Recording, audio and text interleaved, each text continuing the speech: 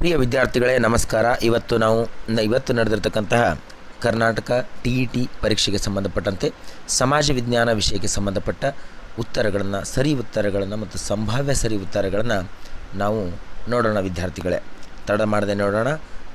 ಕನ್ನಡ ಮಾಧ್ಯಮ ಸಮಾಜ ವಿಜ್ಞಾನ ಪತ್ರಿಕೆ ಪ್ರಶ್ನೆ ಸಂಖ್ಯೆ 91. ಯಜ್ಞ ಆಚರಣೆಯ ಕ್ರಮಗಳನ್ನು ವಿವರಿಸುವ ವೇದದ ಭಾಗ ಯಾವುದು? ಅಂದರೆ ವಿದ್ಯಾರ್ಥಿಗಳೇ ಇದಕ್ಕೆ ಸರಿಯಾದ ಉತ್ತರ ಬ್ರಾಹ್ಮಣ ಅಂಥೇಳಿ. 92ನೇ ಪ್ರಶ್ನೆ ನೋಡೋಣ. ಬಾಲರಾಮಾಯಣ ಮತ್ತು ಕರ್ಪೂರ ಮಂಜರಿ ಎಂಬ ನಾಟಕಗಳನ್ನು ರಚಿಸಿದವರು ಯಾರು? ಇದಕ್ಕೆ ಸರಿಯಾದ ಉತ್ತರ ರಾಜಶೇಖರ ವಿದ್ಯಾರ್ಥಿಗಳೇ. ಬಾಲರಾಮಾಯಣ ಮತ್ತು ಕರ್ಪೂರ ಮಂಜರಿ ಬರೆದದ್ದು ರಾಜಶೇಖರ. ಪ್ರಶ್ನೆ ಸಂಖ್ಯೆ 93 ನೋಡೋಣ ವಿದ್ಯಾರ್ಥಿಗಳೇ. ಪ್ರಶ್ನೆ ಸಂಖ್ಯೆ 93 ನೋಡಿ ಏನಿದೆ. Question number 93. ಲಲಿತಾದಿತ್ಯ ಮುಕ್ತಪೀಡನ ಬಗ್ಗೆ ಮಾಹಿತಿಯನ್ನು ಒದಗಿಸುವ ಪ್ರಮುಖ ಕೃತಿಗಳು ಯಾವುವು ಅಂತ ಪ್ರಶ್ನೆ ಕೇಳಿದ್ದಾರೆ. ಅದಕ್ಕೆ ಸರಿಯಾದ ಉತ್ತರ ರಾಜತರಂಗಿಣಿ ಮತ್ತು ತಾರೀಖಿ ಹಿಂದ್. ರಾಜತರಂಗಿಣಿ ಮತ್ತು ತಾರೀಖಿ ಹಿಂದ್ ವಿದ್ಯಾರ್ಥಿಗಳೇ. 95ನೇ ಪ್ರಶ್ನೆ. ಬ್ರಿಟಿಷ್ ಈಸ್ಟ್ ಇಂಡಿಯಾ ಕಂಪನಿಗೆ ಬಂಗಾಳದ ಮೇಲಿನ ದಿವಾನಿ ಹಕ್ಕನ್ನು ನೀಡಿದವರು ಯಾರು? 2ನೇ ಶಾ ಆಲಂ ವಿದ್ಯಾರ್ಥಿಗಳೇ. ಪ್ರಶ್ನೆ 95. ಈ ಕೆಳಗಿನ ಘಟನೆಗಳನ್ನು ಕಾಲಾನುಕ್ರಮಗಳನ್ನು ಸರಿಯಾಗಿ ಗುರುತಿಸಿ ಅಂತ ಪ್ರಶ್ನೆ ಕೇಳಿದ್ದಾರೆ. ಇವೆಲ್ಲವುಗಳ ಕಾಲಾನುಕ್ರಮ ನಿಮಗೆ ಈಗಾಗಲೇ ಗುರುತಿದೆ ವಿದ್ಯಾರ್ಥಿಗಳೇ.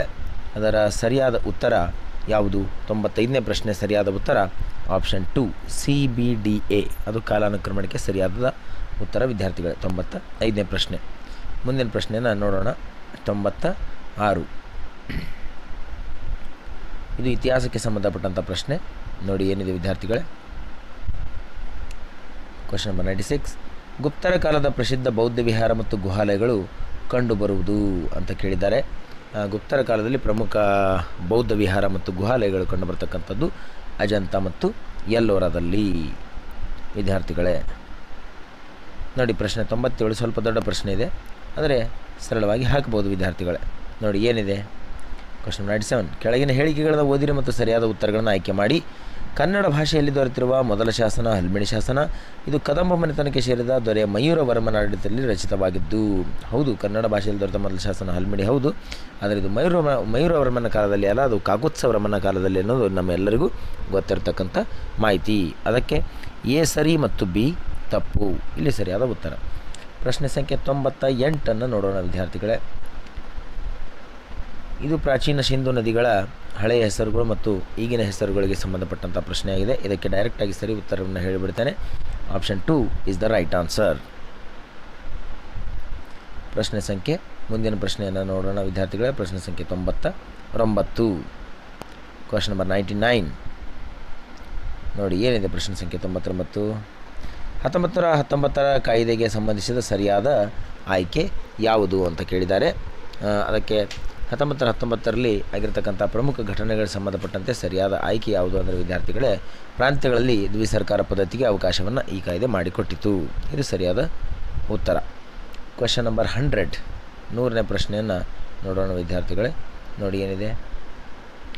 ತೀನ್ ಮೂರ್ತಿ ಹೈಪಾ ಚೌಕ್ ಸಂಬಂಧಿಸಿರುವುದು ಈ ಕೆಳಗಿನ ಯಾವ ನಗರಗಳಿಗೆ ಅಂತ ಕೇಳಿದ್ದಾರೆ. ಅದು ಮೈಸೂರು, ಜೋಧ್ಪುರ್ ಮತ್ತು ಹೈದರಾಬಾದ್ ಲ್ಯಾನ್ಸರ್. ಮೈಸೂರು, ಜೋಧ್ಪುರ್ ಮತ್ತು ಹೈದರಾಬಾದ್ ಲ್ಯಾನ್ಸರ್ ಸರಿಯಾದ ಉತ್ತರ ವಿದ್ಯಾರ್ಥಿಗಳೇ. 2ನೇ ಆಂಗ್ಲೋ ಮೈಸೂರು ಯುದ್ಧವು ಕೊನೆಗೊಂಡ ಒಪ್ಪಂದ ಅಂದರೆ ಅದು ಮಂಗಳೂರು ಒಪ್ಪಂದದಿಂದ 2ನೇ ಆಂಗ್ಲೋ ಮೈಸೂರು ಯುದ್ಧ ಕೊನೆಗೊಳ್ಳುತ್ತದೆ ವಿದ್ಯಾರ್ಥಿಗಳೇ. ಮುಂದಿನ ಪ್ರಶ್ನೆ 102ನೇ ಪ್ರಶ್ನೆಯನ್ನು ನೋಡೋಣ. Question number 102. ಕ್ವಶನ್ ನಂಬರ್ 102 ಏನಿದೆ. ಸರಾಯಘಾಟ್ ಸಂಗ್ರಾಮವು ಇವರ ನಡುವೆ ನಡೆಯಿತು ಅಂತ ಪ್ರಶ್ನೆ ಕೇಳಿದ್ದಾರೆ. ಸರಾಯಘಾಟ್ ಸಂಗ್ರಾಮವು ಯಾರ ಮಧ್ಯೆ ನಡೆಯಿತು ಅಂದರೆ ಮೊಘಲರು ಮತ್ತು ಅಹೋಮರ ಮಧ್ಯೆ ನಡೆಯಿತು ವಿದ್ಯಾರ್ಥಿಗಳೇ. ಕ್ವಶನ್ 103. ಸಂಸತ್ತಿನ ರಚನೆಗೆ ಅವಕಾಶ ಕಲ್ಪಿಸಿರುವ ಸಂವಿಧಾನದ ವಿಧಿ 79. Next question 104. ಭಾರತದ ಸರ್ವೋಚ್ಚ ನ್ಯಾಯಾಲಯವು ಅಸ್ತಿತ್ವಕ್ಕೆ ಬಂದದ್ದು ಯಾವಾಗ? ಪ್ರಶ್ನೆ ಕೇಳಿದ್ದಾರೆ. ಭಾರತದ ಸರ್ವೋಚ್ಚ ನ್ಯಾಯಾಲಯವು ಅಸ್ತಿತ್ವಕ್ಕೆ ಬಂದದ್ದು ಯಾವಾಗ? ಜನವರಿ 28, 1950 ವಿದ್ಯಾರ್ಥಿಗಳೇ. ಜನವರಿ 28, 1950ರಲ್ಲಿ ಭಾರತದ ಸರ್ವೋಚ್ಚ ನ್ಯಾಯಾಲಯ ಅಸ್ತಿತ್ವಕ್ಕೆ ಬಂತು. ಪ್ರಶ್ನೆ 105. ಇದು ಎಲ್ಲರಿಗೂ ಗೊತ್ತಿರತಕ್ಕಂಥ ಉತ್ತರ ವಿದ್ಯಾರ್ಥಿಗಳೇ. ವಿಶ್ವಸಂಸ್ಥೆಯ ಸ್ಥಾಪನೆಗೆ ಸಂಬಂಧಿಸಿದ ಪ್ರಮುಖ ನಾಯಕರ ಗುಂಪು ಯಾವುದು? ವಿನ್ಸ್ಟನ್ ಚರ್ಚಿಲ್, ಜೋಸೆಫ್ ಸ್ಟಾಲಿನ್ ಮತ್ತು FD Roosevelt. Option number 4 is the right answer. Option number 4 is the right answer. 106. ಇದು FAO ಬಗ್ಗೆ ಕೇಳಿದ್ದಾರೆ, ಫುಡ್ ಆ್ಯಂಡ್ ಅಗ್ರಿಕಲ್ಚರ್ ಆರ್ಗನೈಜೇಷನ್ ಬಗ್ಗೆ. ಆಹಾರ ಮತ್ತು ಕೃಷಿ ಸಂಸ್ಥೆಯ ಪ್ರಧಾನ ಕಚೇರಿ ಇರುವುದು ಎಲ್ಲಿ ಅಂತ ಕೇಳಿದ್ದಾರೆ. 106ನೇ ಪ್ರಶ್ನೆಗೆ ಸರಿಯಾದ ಉತ್ತರ ರೋಮ್ ವಿದ್ಯಾರ್ಥಿಗಳು, ರೋಮ್ನಲ್ಲಿದೆ ಅದು. 107ನೇ ಪ್ರಶ್ನೆ ನೋಡಿ, 20 ವರ್ಷಗಳ ಶಾಂತಿ ಮತ್ತು ಮೈತ್ರಿ ಸಹಕಾರಕ್ಕೆ ಒಪ್ಪಂದ ಹಾಕಿದ ದೇಶಗಳು ಯಾವುವು ಅಂತ ಪ್ರಶ್ನೆ ಕೇಳಿದ್ದಾರೆ. ಅದು ಭಾರತ ಮತ್ತು ರಷ್ಯಾ ವಿದ್ಯಾರ್ಥಿಗಳೇ. ಇನ್ನು ಮುಂದಿನ ಪ್ರಶ್ನೆ 108 ನೋಡಿ, ಈ ಕೆಳಗಿನ ಹೇಳಿಕೆಗಳನ್ನು ಓದಿನ ಮತ್ತು ಸರಿಯಾದ ಉತ್ತರವನ್ನು ಆಯ್ಕೆ ಮಾಡಿ ಅಂತ ಪ್ರಶ್ನೆ ಕೇಳಿದ್ದಾರೆ. ಇದಕ್ಕೆ ಸರಿಯಾದ ಉತ್ತರ ವಿದ್ಯಾರ್ಥಿಗಳೇ ಆಪ್ಷನ್ ಎ ಮತ್ತು ಬಿ ಎರಡೂ ಸರಿ. ಸಂವಿಧಾನದ ಪರಿಚಯದ 51 ಎದಲ್ಲಿ ಮೂಲಭೂತ ಕರ್ತವ್ಯಗಳಿವೆ. 42 ತಿದ್ದುಪಡಿಯಲ್ಲಿ ಮೂಲಭೂತ ಕರ್ತವ್ಯಗಳನ್ನು 1976ರಲ್ಲಿ ಅಳವಡಿಸಲಾಗಿದೆ. 108 ಸರಿ ವಿದ್ಯಾರ್ಥಿಗಳು. ಮುಂದಿನ ಪ್ರಶ್ನೆ ನೋಡೋಣ. 109 ಭಾರತ ಪೌರತ್ವ ಕಾಯ್ದೆ ಜಾರಿಗೆ ಬಂದ ವರ್ಷ. ಇದನ್ನು ನಮ್ಮ ಚಾನಲಲ್ಲಿ ಡಿಸ್ಕಷನ್ ಮಾಡಲಾಗಿದೆ, ಈಗಾಗಲೇ ನೀವು ನೋಡ್ಬೋದು ವಿದ್ಯಾರ್ಥಿಗಳು. ಭಾರತ ಪೌರತ್ವ ಕಾಯ್ದೆ ಜಾರಿಗೆ ಬಂದ ವರ್ಷ 1955, 1955 is the right answer. Bharat ವಾಯುಪಡೆಗೆ ತರಬೇತಿ ನೀಡಲು ಪ್ರಮುಖ ಕೇಂದ್ರಗಳು ಯಾವುವು ಅಂದರೆ ಬೆಂಗಳೂರು ಮತ್ತು ಹೈದರಾಬಾದ್ ಭಾರತದ ವಾಯುಪಡೆಗೆ ತರಬೇತಿ ನೀಡತಕ್ಕಂಥ ಪ್ರಮುಖವಾದಂಥ ಕೇಂದ್ರಗಳು ವಿದ್ಯಾರ್ಥಿಗಳೇ, ಬೆಂಗಳೂರು ಮತ್ತು ಹೈದರಾಬಾದ್. ಮುಂದಿನ ವಾಕ್ಯವನ್ನು ನೋಡೋಣ, ಮುಂದಿನ ಪ್ರಶ್ನೆಯನ್ನು ನೋಡೋಣ ವಿದ್ಯಾರ್ಥಿಗಳೇ. ಏನಿದೆ ಮುಂದಿನ ಪ್ರಶ್ನೆ ನೋಡಿ, ಕೆಳಗಿನ ವಾಕ್ಯಗಳನ್ನು ಓದಿರಿ ಮತ್ತು ಗ್ರಾಮ ಸಮುದಾಯದ ಲಕ್ಷಣಗಳಿಗೆ ಸಂಬಂಧಿಸಿದ ಸರಿಯಾದ ಉತ್ತರವನ್ನು ಆಯ್ಕೆ ಮಾಡಿ ಅಂತ ಪ್ರಶ್ನೆ ಕೇಳಿದ್ದಾರೆ. ಅದಕ್ಕೆ ಸರಿಯಾದ ಉತ್ತರ ವಿದ್ಯಾರ್ಥಿಗಳೇ ಆಪ್ಷನ್ ನಂಬರ್ 4 ಬಿ ಮತ್ತು ಡಿ ಸರಿಯಾದ ಉತ್ತರ. ನೋಡಿ ಏನಿದೆ ಅದು, option number 4 is the right answer. B ಮತ್ತು ಡಿ ಮಾತ್ರ. ಅಂದರೆ ಸಾಮಾಜಿಕ ಐಕ್ಯತೆ ಮತ್ತು ಸರಳತೆ ಇದು ಗ್ರಾಮ ಸಮುದಾಯದ ಪ್ರಮುಖ ಲಕ್ಷಣ. ಇದು ಚಿಕ್ಕ ಗಾತ್ರದ ಕುಟುಂಬ ಇದೆ, ಇದು ತಪ್ಪು. ಚಿಕ್ಕ ಗಾತ್ರದ ಸಮುದಾಯ ಅಂದರೆ ಅದು ಸರಿಯಾಗ್ತಿತ್ತು ವಿದ್ಯಾರ್ಥಿಗಳೇ. ಮುಂದುವರೆದು 112 ಪ್ರಶ್ನೆಯನ್ನು ನೋಡೋಣ ವಿದ್ಯಾರ್ಥಿಗಳೇ. ನೋಡಿ ಏನಿದೆ, ಕೆಳಗಿನ ಹೇಳಿಕೆಗಳನ್ನು ಓದಿರಿ. ಇವರು ಬ್ರಿಟಿಷ್ ಸಮಾಜಶಾಸ್ತ್ರಜ್ಞರು. ಇವರ ಸಮಾಜದ ವಿಕಾಸವನ್ನು ಅಧ್ಯಯನ ಮಾಡಿರ್ತಕ್ಕಂಥವ್ರು ಅಂದರೆ Herbert Spencer is the right answer. 112 ಆಯಿತು. 113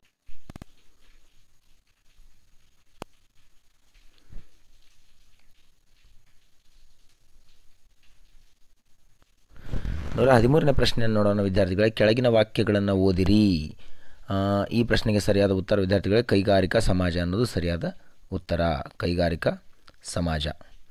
ಮುಂದಿನ ಪ್ರಶ್ನೆ 114 ನೋಡೋಣ. ನೋಡಿ 114ನೇ ಪ್ರಶ್ನೆ ಏನಿದೆ,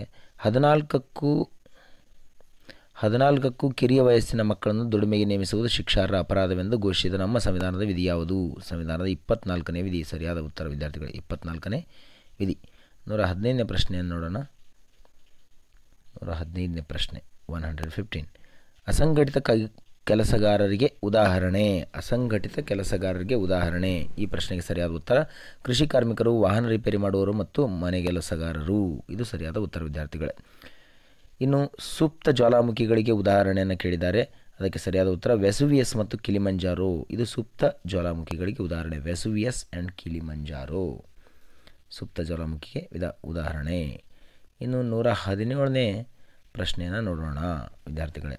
117ನೇ ಪ್ರಶ್ನೆಯನ್ನು ನೋಡೋಣ.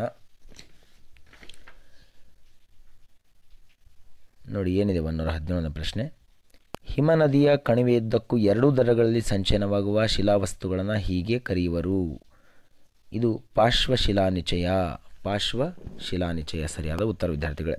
ವಾಯುಮಂಡಲದ ಅತ್ಯಂತ ಕೆಳಪದರ ಯಾವುದು ಅಂತ ಕೇಳಿದ್ದಾರೆ. ಇದು ಪರಿವರ್ತನಾ ಮಂಡಲ. ಇದಕ್ಕಿಂತಲೂ ಕಳೆದ ಬಾರಿ ಅತ್ಯಂತ ಮೇಲ್ಪದರವನ್ನು ಕೇಳಿದರು, ಆಗ ಅದು ಬಾಹ್ಯಮಂಡಲವಾಗಿತ್ತು. ಈಗ ಪ್ರಶ್ನೆ 119 ನೋಡೋಣ. 119 ಸಮಭಾಜಕ ವೃತ್ತದಿಂದ 5 ಡಿಗ್ರಿ ಉತ್ತರ ಮತ್ತು ದಕ್ಷಿಣದ ಅಕ್ಷಾಂಶದವರೆಗೆ ಕಂಡುಬರುವ ಒತ್ತಡ ಪಟ್ಟಿ ಯಾವುದು ಅಂತ ಪ್ರಶ್ನೆ ಕೇಳಿದ್ದಾರೆ. ಅದು ಸಂಭಾಜಕ ವೃತ್ತದ ಕಡಿಮೆ ಒತ್ತಡ ಪಟ್ಟಿ. ಇದು ಸರಿಯಾದ ಉತ್ತರ, ಸಂಭಾಜಕ ವೃತ್ತದ ಕಡಿಮೆ ಒತ್ತಡ ಪಟ್ಟಿ. 120ನೇ ಪ್ರಶ್ನೆಯನ್ನು ನೋಡೋಣ ವಿದ್ಯಾರ್ಥಿಗಳು. ನೋಡಿ ಈ ಕೆಳಗಿನ ಹೇಳಿಕೆಗಳನ್ನು ಓದಿ ಮತ್ತು ಸರಿಯಾದ ಉತ್ತರವನ್ನು ಆಯ್ಕೆ ಮಾಡಿ. ಏಷ್ಯನ್ ಭೂರಾಶಿಯಲ್ಲಿ ಯುರೋಪ್ ಒಂದು ದೊಡ್ಡ ಪರ್ಯಾಯ ದ್ವೀಪ. ಯುರೋಪನ್ನು ಪರ್ಯಾಯ ದ್ವೀಪಗಳ ಪರ್ಯಾಯ ದ್ವೀಪ ಎಂದು ಕರೆಯಲಾಗಿದೆ. ಈ ಒಂದು ಪ್ರಶ್ನೆಗೆ ಸರಿಯಾದ ಉತ್ತರ ವಿದ್ಯಾರ್ಥಿಗಳೇ ಎ ಮತ್ತು ಬಿ ಇದು ಎರಡೂ ಸರಿ. ಇದು ಸರಿಯಾದ ಉತ್ತರ. ಇನ್ನು 121ನೇ ಪ್ರಶ್ನೆಯನ್ನು ನೋಡೋಣ ವಿದ್ಯಾರ್ಥಿಗಳೇ. 121ನೇ ಪ್ರಶ್ನೆಯನ್ನು ನೋಡೋಣ ವಿದ್ಯಾರ್ಥಿಗಳೇ. ನೋಡಿ ಏನಿದೆ 121ನೇ ಪ್ರಶ್ನೆ, ರಾಕಿ ಮತ್ತು ಅಲಾಸ್ಕಾ ಪರ್ವತ ಶ್ರೇಣಿಗಳಿರುವುದು ಎಲ್ಲಿ ಅಂತ ಕೇಳಿದ್ದಾರೆ. ಅದು ಉತ್ತರ ಅಮೆರಿಕಾ. ಇದು ಸರಿಯಾದ ಉತ್ತರ ವಿದ್ಯಾರ್ಥಿಗಳೇ. 122ನೇ ಪ್ರಶ್ನೆಯನ್ನು ಕೇಳೋಣ. ಕೆಳಗಿನ ವಾಕ್ಯಗಳನ್ನು ಓದಿರಿ. ಇದು ಬಸಾಲ್ಟ್ ಶಿಲೆಯ ಶಿಥಿಲೀಕರಣದಿಂದಾಗಿದೆ ಮತ್ತು ಇದು ಹೆಚ್ಚು ಮೆಗ್ನೀಷಿಯಂ, ಅಲ್ಯೂಮಿನಿಯಂ ಮತ್ತು ಕಬ್ಬಿಣದ ಆಕ್ಸೈಡ್ಗಳನ್ನು ಹೊಂದಿದೆ ಅಂತ ಕೇಳಿದ್ದಾರೆ. ಇದು ಕಪ್ಪು ಮಣ್ಣು. ಸರಿಯಾದ ಉತ್ತರ ವಿದ್ಯಾರ್ಥಿಗಳೇ, ಕಪ್ಪು ಮಣ್ಣು ಇಸ್ ದ ರೈಟ್ ಆನ್ಸರ್. ನೋಡಿ ಮುಂದಿನ ಪ್ರಶ್ನೆಯನ್ನು ನೋಡೋಣ ವಿದ್ಯಾರ್ಥಿಗಳೇ. ಪ್ರಶ್ನೆ ಸಂಖ್ಯೆ 123. ಪಶ್ಚಿಮಾಭಿಮುಖವಾಗಿ ಹರಿಯುವ ನದಿಗಳ ಸರಿಯಾದ ಗುಂಪು. ಪಶ್ಚಿಮಾಭಿಮುಖವಾಗಿ ಹರಿಯುವ ನದಿಗಳ ಸರಿಯಾದ ಗುಂಪು ಅಂದರೆ ಶರಾವತಿ, ನೇತ್ರಾವತಿ ಮತ್ತು ವರಾಹಿ. ಶರಾವತಿ, ನೇತ್ರಾವತಿ ಮತ್ತು ವರಾಹಿ ಸರಿಯಾದ ಉತ್ತರ ವಿದ್ಯಾರ್ಥಿಗಳೇ. 124ನೇ ಪ್ರಶ್ನೆಯನ್ನು ನೋಡೋಣ. ಹಜಾರಿಬಾಗ್ ರಾಷ್ಟ್ರೀಯ ಉದ್ಯಾನವನ ಕಂಡುಬರುವುದು. ಹಜಾರಿಬಾಗ್ ರಾಷ್ಟ್ರೀಯ ಉದ್ಯಾನವನ ಕಂಡುಬರುವುದು ಬಿಹಾರ ರಾಜ್ಯದಲ್ಲಿ ವಿದ್ಯಾರ್ಥಿಗಳೇ. ಹಜಾರಿಬಾಗ್ ಇದನ್ನು ನಾವು ನನ್ನ ಚಾನಲಲ್ಲಿ ಚರ್ಚೆ ಮಾಡಿದ್ದೇವೆ ಈಗಾಗಲೇ. 125ನೇ ಪ್ರಶ್ನೆಯನ್ನು ನೋಡೋಣ. ಸ್ವತಂತ್ರ ಭಾರತದ ಮೊದಲ ವಿವಿಧೋದ್ದೇಶ ನದಿ ಕಣಿವೆ ಯೋಜನೆ ಅದು ದಾಮೋದರ್ ನದಿ ಕಣಿವೆ ಯೋಜನೆ. ದಾಮೋದರ್ ನದಿ ಕಣಿವೆ ಯೋಜನೆ. 126ನೇ ಪ್ರಶ್ನೆ, ಇದು ಎಲ್ಲರಿಗೂ ಗೊತ್ತಿರತಕ್ಕಂಥ ಉತ್ತರವೇ ಅಂತ ಅನ್ಕೋತೀನಿ. ನೋಡಿ, ಭಾರತಕ್ಕೆ ಯೋಜಿತ ಅರ್ಥವ್ಯವಸ್ಥೆ ಎಂಬ ಪುಸ್ತಕವನ್ನು ಬರೆದವರು ಯಾರು ಅಂತ 126ನೇ ಪ್ರಶ್ನೆ ಇದೆ. ಇದಕ್ಕೆ ಸರಿಯಾದ ಉತ್ತರ ವಿದ್ಯಾರ್ಥಿಗಳೇ ಸರ್ ಎಂ ವಿಶ್ವೇಶ್ವರಯ್ಯನವರು. ಇದು ನಿಮಗೆ ಗೊತ್ತಿರತಕ್ಕಂಥ ಉತ್ತರ ವಿದ್ಯಾರ್ಥಿಗಳೇ. ಸರ್ ಎಂ ವಿಶ್ವೇಶ್ವರಯ್ಯನವರೇ ಅದನ್ನು ಬರೆದಿರ್ತಕ್ಕಂಥದ್ದು. ಹಳದಿ ಕ್ರಾಂತಿ ಸಂಬಂಧಿಸಿರುವುದು ಯಾವುದಕ್ಕೆ ಅಂತ ಪ್ರಶ್ನೆ ಮಾಡಲಾಗಿದೆ. ಹಳದಿ ಕ್ರಾಂತಿ ಸಂಬಂಧಿಸಿರುವುದು ಯಾವುದಕ್ಕೆ ಅಂತ ಪ್ರಶ್ನೆ ಇದೆ ವಿದ್ಯಾರ್ಥಿಗಳೇ. ಹಳದಿ ಕ್ರಾಂತಿ ಸಂಬಂಧಿಸಿರುವುದು ಯಾವುದಕ್ಕೆ? ಅದು ಎಣ್ಣೆ ಬೀಜಗಳ ಉತ್ಪಾದನೆಗೆ ಸಂಬಂಧಿಸಿದಂಥ ಕ್ರಾಂತಿಯನ್ನು ಹಳದಿ ಕ್ರಾಂತಿ ಅಂತೇಳಿ ನಾವು ಕರಿತೀವಿ. 128 ಪುನರ್ರಫ್ತು ವ್ಯಾಪಾರಕ್ಕೆ ಉತ್ತಮ ಉದಾಹರಣೆಯಾಗಿರ್ತಕ್ಕಂಥದ್ದು ಸಿಂಗಾಪುರ್ ವಿದ್ಯಾರ್ಥಿಗಳೇ. ಸಿಂಗಾಪುರ್ ಪುನರ್ರಫ್ತು ವ್ಯಾಪಾರಕ್ಕೆ ಉತ್ತಮ ಉದಾಹರಣೆ. ಪಟ್ಟಿ 1, ಪಟ್ಟಿ 2 ಇಲ್ಲಿ ಕೊಟ್ಟಿದ್ದಾರೆ. ಭೂಮಿ, ಶ್ರಮ, ಬಂಡವಾಳ, ಸಂಘಟನೆ, ಲಾಭ, ಬಡ್ಡಿ, ಕೂಲಿ ಮತ್ತು ಗೇಣಿ ಅಂತ ಇದೆ ವಿದ್ಯಾರ್ಥಿಗಳೇ. ಭೂಮಿಗೆ ಏನು ಕೊಡಬೇಕು? ನಾವು ಗೇಣಿಯನ್ನು ಕೊಡಬೇಕು. ಶ್ರಮಕ್ಕೆ ಏನನ್ನು ಕೊಡಬೇಕು ವಿದ್ಯಾರ್ಥಿಗಳೇ? ಕೂಲಿಯನ್ನು ಕೊಡಬೇಕು. ಬಂಡವಾಳಕ್ಕೆ ಏನನ್ನು ಕೊಡ್ತೀರಾ? ಬಡ್ಡಿಯನ್ನು ಕೊಡ್ತೀರಾ. ಸಂಘಟನೆಗೆ ಲಾಭವನ್ನು ಕೊಡ್ತೀರಾ. ಇದಕ್ಕೆ ಸರಿಯಾಗಿ ಹೊಂದಾಣಿಕೆ ಆಗ್ತಕ್ಕಂಥ ಆಪ್ಷನ್ ಅಂದರೆ option number 4 is the right answer ವಿದ್ಯಾರ್ಥಿಗಳೇ. ಮುಂದೆ 30, ಪ್ರಶ್ನೆ 30 ನೋಡೋಣ ವಿದ್ಯಾರ್ಥಿಗಳೇ. ಪ್ರಶ್ನೆ 30ರಲ್ಲಿ ಏನಿದೆ? ಪ್ರಶ್ನೆ 30, ದ್ವಿತೀಯ ವಲಯದ ಪ್ರಮುಖ ಆರ್ಥಿಕ ಚಟುವಟಿಕೆಗಳು ಯಾವುವು ಅಂತ ಕೇಳಿದ್ದಾರೆ. ಇದಕ್ಕೆ ಸರಿಯಾದ ಉತ್ತರ ಕೈಗಾರಿಕೆ ಮತ್ತು ವಿದ್ಯುತ್ ಉತ್ಪಾದನೆ. ದ್ವಿತೀಯ ವಲಯದ ಪ್ರಮುಖ ಆರ್ಥಿಕ ಚಟುವಟಿಕೆಗಳು. 130. 131 ಪ್ರಶ್ನೆಯನ್ನು ನೋಡೋಣ ವಿದ್ಯಾರ್ಥಿಗಳೇ. ಈ ಕೆಳಗಿನ ಹೇಳಿಕೆಗಳನ್ನು ಓದಿರಿ, ಸರಿಯಾದ ಉತ್ತರವನ್ನು ಆಯ್ಕೆ ಮಾಡಿ ಅಂತದೆ. ಶ್ರಮವನ್ನು ಸಹಿಸಲಾಗುವುದು ಮತ್ತು ಶ್ರಮ ಒಂದು ಚಟುವಟಿಕೆಯ ಅಂಶವಾಗಿದೆ ಅಂತ ಕೊಟ್ಟಿದ್ದಾರೆ ವಿದ್ಯಾರ್ಥಿಗಳೇ. ಇದಕ್ಕೆ ಸರಿಯಾದ ಉತ್ತರ 131 ಕ್ವಶನ್ ನಂಬರ್ಗೆ ಎ ಮತ್ತು ಬಿ ಎರಡೂ ಸರಿ ಅನ್ನೋದು ಸರಿಯಾದ ಉತ್ತರ ವಿದ್ಯಾರ್ಥಿಗಳೇ. ಎ ಮತ್ತು ಬಿ ಎರಡೂ ಸರಿ ಅನ್ನೋದು ಸರಿಯಾದ ಉತ್ತರ. ಮುಂದೆ ಮಾನವ ಶಕ್ತಿ ಮತ್ತು ಭೌತಿಕ ಸಂಪನ್ಮೂಲದ ಕಡೆಗೆ ಒಂದೆಡೆ ಸೇರಿಸುವ ಪ್ರಕ್ರಿಯೆಯನ್ನು ಏನಂತ ಕರಿತೀವಿ ಅಂತ ಕೇಳಿದ್ದಾರೆ ವಿದ್ಯಾರ್ಥಿಗಳೇ. ಅದನ್ನೇ ನಾವು ಸಂಘಟನೆ ಅಂತ ಕರಿತೀವಿ. ಮುಂದೆ 133ನೇ ಪ್ರಶ್ನೆ. 133, ಸಾಮಾನ್ಯವಾಗಿ ಒಂದು ಭೌಗೋಳಿಕ ಪ್ರದೇಶಕ್ಕೆ ಸೀಮಿತವಾಗಿರುವ ಮಾರುಕಟ್ಟೆಯನ್ನು ನಾವು ಏನಂತ ಕರಿತೀವಿ ಅಂತ ಕೇಳಿದ್ದಾರೆ. ಅದು ಸ್ಥಳೀಯ ಮಾರುಕಟ್ಟೆ. ಭಾರತದ ಬಹುರಾಷ್ಟ್ರೀಯ ಕಂಪನಿಗಳ ಸರಿಯಾದ ಗುಂಪು ಯಾವುದು ಅಂತ ಪ್ರಶ್ನೆ ಮಾಡಿದ್ದಾರೆ. ವಿಪ್ರೋ, ಬಿರ್ಲಾ ಮತ್ತು ಇನ್ಫೋಸಿಸ್. ಮುಂದೆ ವಿಶ್ವ ಗ್ರಾಹಕರ ದಿನಾಚರಣೆಯನ್ನು ಆಚರಿಸುವ ದಿನ ಯಾವುದು ಅಂತ ಕೇಳಿದ್ದಾರೆ. ಅದು ಮಾರ್ಚ್ 15 ಸರಿಯಾದ ಉತ್ತರ ವಿದ್ಯಾರ್ಥಿಗಳೇ. ಮಾರ್ಚ್ 15. ಮುಂದೆ 136ನೇ ಪ್ರಶ್ನೆ. ಇದು ಸ್ವಲ್ಪ ಬೋಧನಾಶಾಸ್ತ್ರಕ್ಕೆ ಸಂಬಂಧಪಟ್ಟಂಥ ಪ್ರಶ್ನೆ ವಿದ್ಯಾರ್ಥಿಗಳೇ. ಈಜಿಪ್ಟ್, ಮೆಸೊಪೊಟೇಮಿಯಾ ಫಲವತ್ತಾದ ಕಣಿವೆಗಳಲ್ಲಿ ನಾಗರಿಕತೆಗಳು ಬೆಳೆದು ಬಂದವು. ಈ ಹೇಳಿಕೆಯ 2 ಬೋಧನಾ ವಿಷಯಗಳಿಗೆ ಸಂಬಂಧಪಟ್ಟಿದೆ. ಆ 2 ವಿಷಯಗಳು ಯಾವುವು ಅಂತ ಕೇಳ್ತಾ ಇದ್ದಾರೆ. ಇದು ನಮಗೆ ಗೊತ್ತು. ಇದು ಇತಿಹಾಸ ಮತ್ತು ಭೂಗೋಳ. ಈ 2 ವಿಷಯಕ್ಕೆ ಸಂಬಂಧಪಟ್ಟಂಥ ಒಂದು ಮಾಹಿತಿ. ಪ್ರಶ್ನೆ ಸಂಖ್ಯೆ 137 ನೋಡೋಣ. 137 ನೋಡಿ. ಅನುಗಮನ ಮತ್ತು ನಿಗಮನ ಪದ್ಧತಿಗಳ ಬಳಕೆಯು ಈ ಕೆಳಗಿನ ಒಂದು ಕೌಶಲ್ಯಕ್ಕೆ ಸಂಬಂಧಿಸಿದೆ. ಅನುಗಮನ ಮತ್ತು ನಿಗಮನ ಪದ್ಧತಿಯ ಬಳಕೆ ಈ ಕೆಳಗಿನ ಒಂದು ಕೌಶಲ್ಯಕ್ಕೆ ಸಂಬಂಧಿಸಿದೆ. ಅದಕ್ಕೆ ಸರಿಯಾದ ಉತ್ತರ ವಿದ್ಯಾರ್ಥಿಗಳೇ ಉದಾಹರಣೆಯೊಂದಿಗೆ ದೃಷ್ಟಾಂತೀಕರಿಸುವ ಕೌಶಲ್ಯ. ಉದಾಹರಣೆಯೊಂದಿಗೆ ದೃಷ್ಟಾಂತೀಕರಿಸುವ ಕೌಶಲ್ಯ. ಇನ್ನು ಇದು ಸಾಮಾಜಿಕ ಅಧ್ಯಯನಗಳಲ್ಲಿ ಉತ್ತಮ ಶೈಕ್ಷಣಿಕ ಮೌಲ್ಯವನ್ನು ಹೊಂದಿರುವ ಐತಿಹಾಸಿಕ, ಭೌಗೋಳಿಕ, ವೈಜ್ಞಾನಿಕ, ಸಾಂಸ್ಕೃತಿಕ ಪ್ರಾಮುಖ್ಯತೆಯ ನೈಜ ವಸ್ತುಗಳನ್ನು ಒಳಗೊಂಡಿದೆ. ಅದರ ವಸ್ತು ಸಂಗ್ರಹಾಲಯಗಳು ನೈಜ ವಸ್ತುಗಳನ್ನು ಒಳಗೊಂಡಿರ್ತವೆ. ಮುಂದೆ 139 ನೋಡಿ ವಿದ್ಯಾರ್ಥಿಗಳು. 139 ಏನಿದೆ? ಸಮಸ್ಯೆಗೆ ಪರಿಹಾರ ನೀಡಿ ಬೋಧನೆ ಮತ್ತು ಕಲಿಕೆಯಲ್ಲಿ ಸುಧಾರಣೆ ತರುವುದು ಇದರ ಪ್ರಮುಖ ಉದ್ದೇಶವಾಗಿದೆ. ಅದು ಕ್ರಿಯಾ ಸಂಶೋಧನೆಯ ಪ್ರಮುಖ ಉದ್ದೇಶ. ಕ್ವಶನ್ ನಂಬರ್ 140, ಶಾಲೆಯನ್ನು ಸಮುದಾಯದೆಡೆಗೆ ತೆಗೆದುಕೊಂಡು ಹೋಗಲು ಈ ಕೆಳಗಿನ ಯಾವ ಕಾರ್ಯಕ್ರಮವನ್ನು ಕೈಗೊಳ್ಳಬಹುದು? ಸಮಾಜದ ಹೆಸರಾಂತ ವ್ಯಕ್ತಿಗಳಿಗೆ ಶಾಲೆಗೆ ಆಹ್ವಾನ ಮಾಡುವುದು ವಿದ್ಯಾರ್ಥಿಗಳೇ. ಸಮಾಜದ ಹೆಸರಾಂತ ವ್ಯಕ್ತಿಗಳಿಗೆ ಶಾಲೆಗೆ ಆಹ್ವಾನ ಮಾಡುವುದರಿಂದ ಇದು ಮಾಡಲಿಕ್ಕೆ ಸಾಧ್ಯ ಆಗುತ್ತದೆ. 140ನೇ ಪ್ರಶ್ನೆ.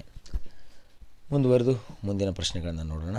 141 ಇಲ್ಲೇ ಇದೆ ವಿದ್ಯಾರ್ಥಿಗಳು. ನೋಡಿ ಏನಿದೆ. ಈ ವಿಧಾನದಲ್ಲಿ ವಿದ್ಯಾರ್ಥಿಯು ಸಾರ್ವತ್ರಿಕರಣ ನಿರ್ದಿಷ್ಟ ಕಡೆಗೆ ಮತ್ತು ಅಮೂರ್ತದಿಂದ ಮೂರ್ತದ ಕಡೆಗೆ ಸಾಗುತ್ತಾನೆ ಅಂತ ಕೇಳಿದ್ದಾರೆ. ಅದು ನಿಗಮನ ವಿಧಾನ, ಸರಿಯಾದ ಉತ್ತರ. ಪ್ರಶ್ನೆ ಸಂಖ್ಯೆ 142 ನೋಡೋಣ ವಿದ್ಯಾರ್ಥಿಗಳೇ.